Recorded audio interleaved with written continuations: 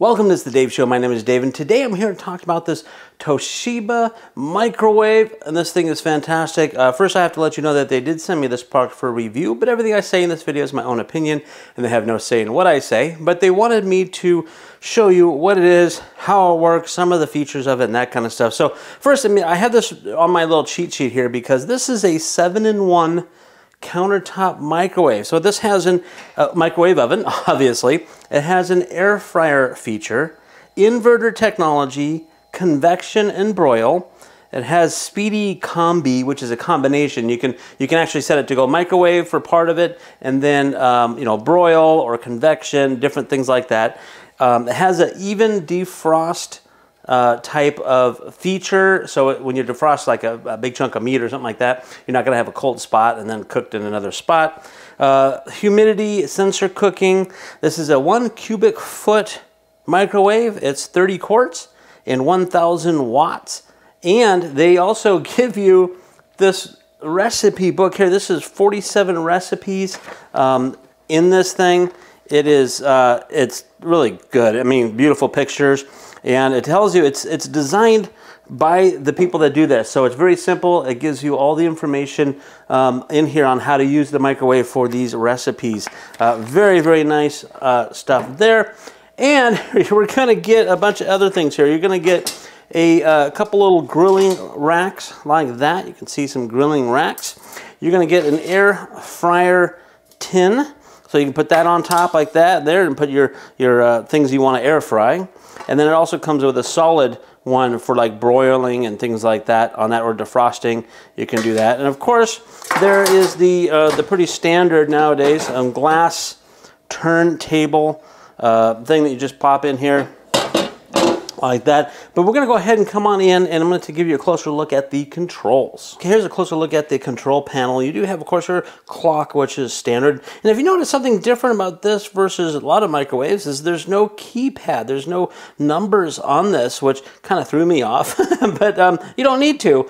Now, there is a power button. So if you hit the power button, and you can use the control knob to go to different power settings. So if you want 50% of power, you can do that. And again, in the instruction book and the recipes, it tells you what to do. They give you a guide anyway, so you can set it to whatever you want to do it. Or you can press the power button. Every time you press it, it changes.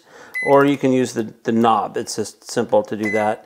You just hit that button there, which is kind of the start button to set that. This button over here is a fry button, which is your French fry thing. And again, there's different settings available. There is, again, cheat sheet in the manual for what each one of those do. Broil and bake. Again, same thing. You have your temperature controls, and then you can also set it for your time as well. So there's all kinds of things you can do with the broil and bake.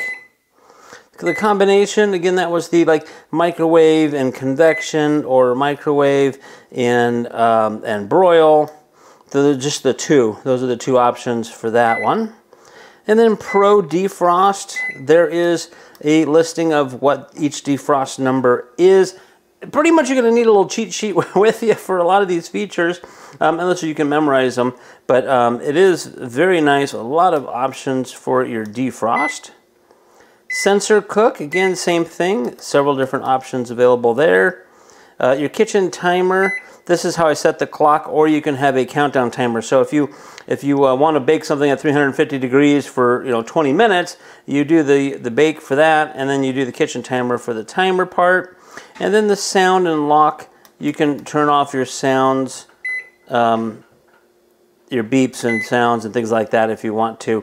And then again, this is the start button, and then that's your pause or stop button there. So no clock, no timer, keypad kind of thing on there. It's all just controlled by the different settings and the different options on there. So now inside the microwave, you do have your glass tray that rotates like most microwaves do these days. There's a light up in there inside. And again, you can have these metal trays. You can put the metal trays in there, but you do got to be careful to make sure you're not on the microwave function. Only use these if you're on the bake, broil, or air fryer, those kind of functions there, because metal's not good in microwave. We're all taught that, I think, by now. But anyway, so you can use all these different things. If you want to cook your chicken wings or whatever you want to fry, you know, heat up or cook frozen French fries, those kind of things. My favorite are onion rings. I love to do onion rings in these. So there you have it, a quick little look at the Toshiba 7-in-1 microwave. This thing does a lot of stuff, but please read the instructions, read the manual, and also don't forget these recipes. This food looks really, really good. So if you're looking for a nice countertop microwave that does pretty much any kind of cooking you're ever gonna need, this one may be the right one for you.